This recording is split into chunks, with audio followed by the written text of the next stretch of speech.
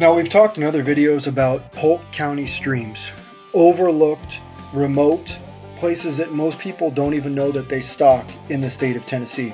Now, one thing you got to understand is, I know a lot of you guys are going to say, you guys are blowing up our local fisheries. Stop doing this.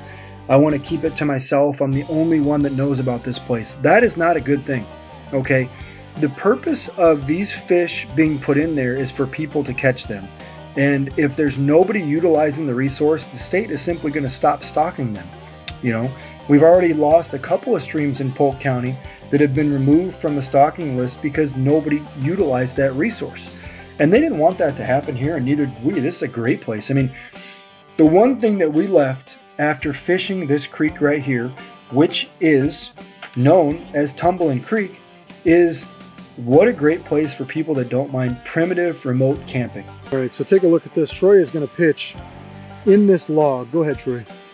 We think there's some rainbows. There's always trout hanging in log jams. We're going to see if there's one underneath this one. You got to be real precise with your casts because there's a lot of trees and debris. But if you can get that bait to drop in the right place, they're going to come out and ambush it.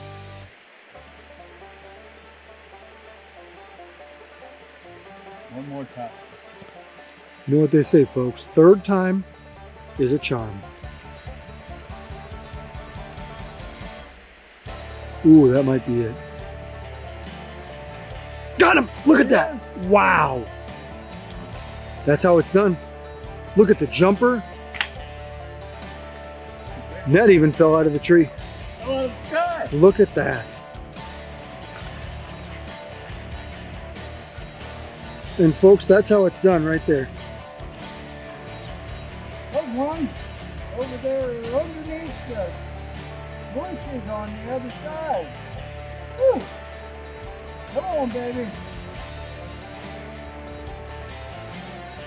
Little rainbow.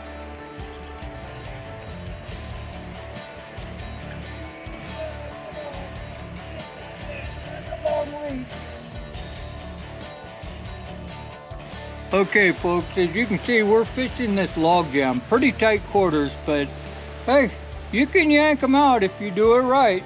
It's a challenge. Fishing. Got it! Oh my gosh. All right, get out of there. Mick, No. you're about to lose your turn. No, I'm not. Okay, here we go. We're gonna try this one more time. All right, so keep an eye on that float. It is actually between those two logs, down in the There middle. he Fish on him. Now, you gotta get him up over the log. Look at that. Woohoo! Drag him on up. Go and move boss. Put him in the net, baby. Look at that. And that, folks, is why we come to Tumbling Creek. All right, so Mick's getting ready to rebait and head out there again. So far, the most fish we have seen around here have been in these log jams. You know, we've kind of walked. We don't know when they stocked this last. Could have been 2 weeks ago for all we know. But the fish have spread out. They're not in the holes. They're spread all over the system. So Mick's going to take his peach garlic fire bait and he's going to drift it down. And remember, if you're going to use fire bait with a float like we are, look at where Mick's float. Look at where Mick's sinker is. Drop your bottom weight just a few inches above your bait to keep that down, because the bait is going to lift up that much in the water. Remember, fire bait floats, people. It's not like a salmon egg. It doesn't sink.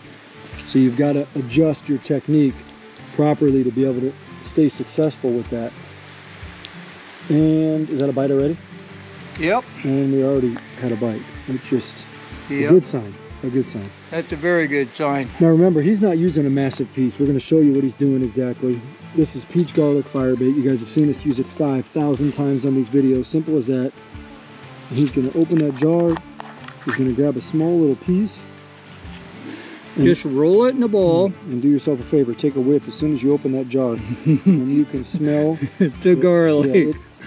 For those of you that are wondering, it doesn't smell like peaches. That's just the kind of the color. It smells like garlic, and that's why the trout like it. And you're going to see how quickly they eat it here. And remember, we've already caught several fish out of this spot already, so for us to get more bites, it just speaks to what the bait does. Got him! Oh my God! I got him! Woo! He came right out there. That's actually a really nice trout. I mean, I can't believe they stock them this big in these streams.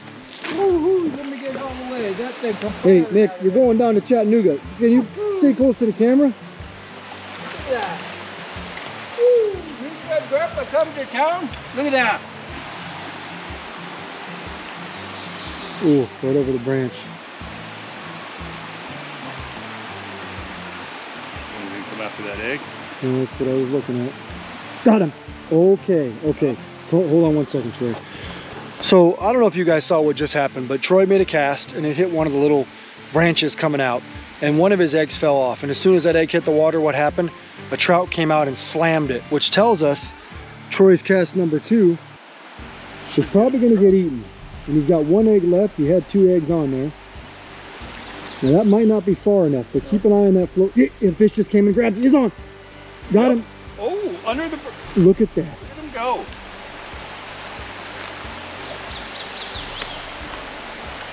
There are some ferocious trout underneath that. And a good one.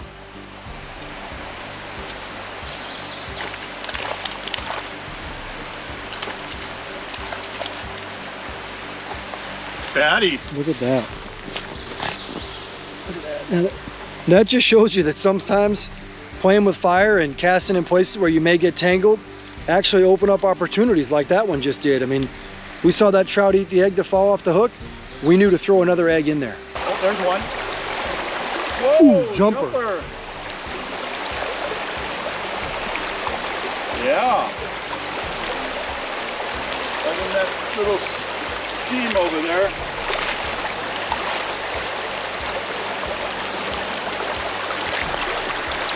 In this hole, I've been using pink shrimp. These things work really well. I'm gonna put a couple on this hook here. Grab a couple out. Put the lid back on so you don't lose any.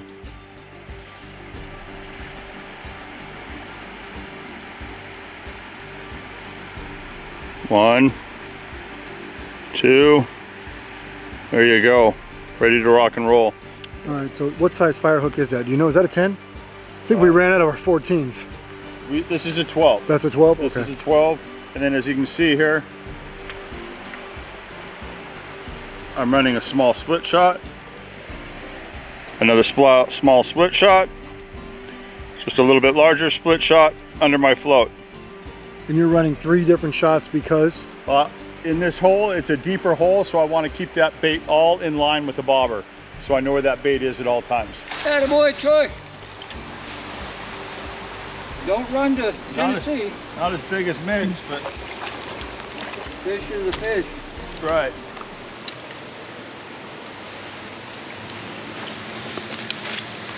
Ooh, he's been eating. Look at that thing. That thing is, he got a broken tail. He's hungry. Got him. There he is. Oh my gosh. Way to go, Troy. Whoa, he wants to go back. These are some hard fighting trout.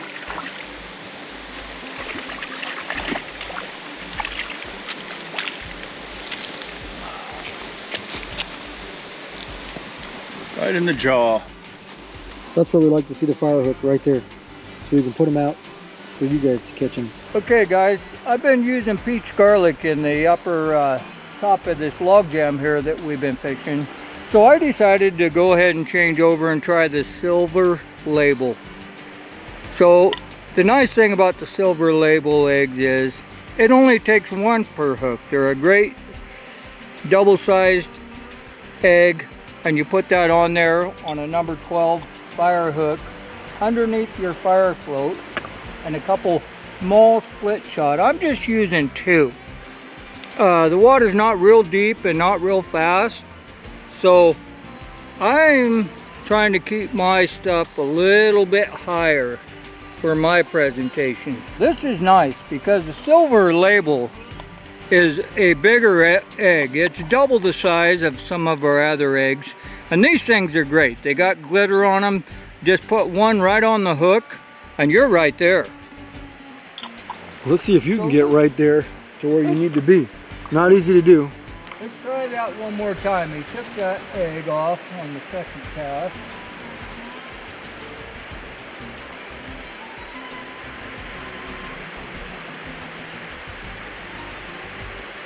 And he got it. And you guys saw him coming in on film. We closed up on the float, and that thing came and crushed it. I mean, what more could you ask for?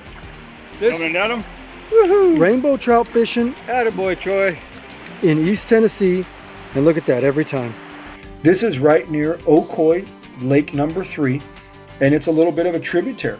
Now, this creek is stocked every year, twice in March, twice in April, twice in May. And it's done so by TWA's Tellico River Hatchery. And they truck fish in here and they release them 6 times a year. Now, we're told that it gets somewhere around, you know, probably 1,800 fish a year, somewhere around there. And what's interesting is we talked to a lot of locals over here that told us 3 things. You know, most of them lived in the far corner of Tennessee, or they lived in Georgia, and they told us they've been coming here for a couple decades. And they also said they see people come in here with nets because it's so remote, and they try to catch the trout that way. And I'm talking big nets in the evening. Okay, the other thing they told us is they come camping in July and they catch rainbow trout. Well, the state doesn't stock it after, say, Memorial Day. So that shows you that the trout are spreading out. There's just not a lot of pressure here. Now, what we recognized is we came here the day after a major storm. And a couple people that were camping there said, you guys missed the trout stocking by 2 days. And anybody that knows TWRA posts the week that they're going to stock. We came here on a Friday. So that means that they stocked on a Wednesday. Okay. With that being said, they said that they stocked and the river blew apart and came up and doubled in size because of big thunderstorms, and the fish were spread out. Now, we walked about a half-mile section and we only found congregated trout underneath this big fallen tree. And we didn't just find some trout here. We caught probably 15 to 18 trout right underneath this tree. And what an experience it was. Now, the guys had to use 3 different baits to do so. They caught them on pink shrimp, they caught them on silver label, and they caught them on peach garlic, all fished on the new fire hooks with the fire float. And it proved that trout sometimes go to cover. A lot of times we always fish big pools and holes and pockets. We did catch a few fish in those areas, but most of them were congregated in these trees. Now, again, right now we are about an hour and a half from Chattanooga. We're only inches from the Georgia and the Tennessee border, closest to Ducktown. Okay, there is a beautiful campground here. It is a perfect primitive campground known as Tumbling Creek Campground. If you go to the Cherokee National Forest website, it says there's 8 campsites here that are available. They're pretty good sized campsites, but there's people look like they just kind of set up whatever they want and camp. It's one of those kind of places where it's remote. You're not going to be bothered. You're going to be out in the wilderness catching trout. Now, we're only 30 minutes from Murphy, North Carolina. We're only 2 hours from Atlanta. You're in an area that is surrounded by people, and there's nobody in this remote part of the forest. It's a perfect opportunity for you to get out there, avoid the crowds, and catch half-pound to 1-pound Tennessee trout, all rainbows. Now, the state also told us, while we didn't see any, we know they're here, they put in some 3 to 5-pound rainbows as well. 2 per stocking. So, hey, maybe you can be the lucky one to catch a monster like that here in East Tennessee.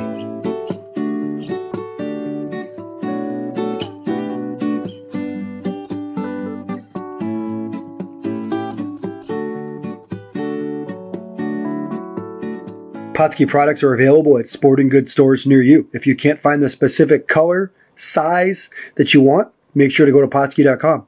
And as a thank you for watching Pautzke Outdoors, we're going to show you a coupon code to be used for 10% off your next order.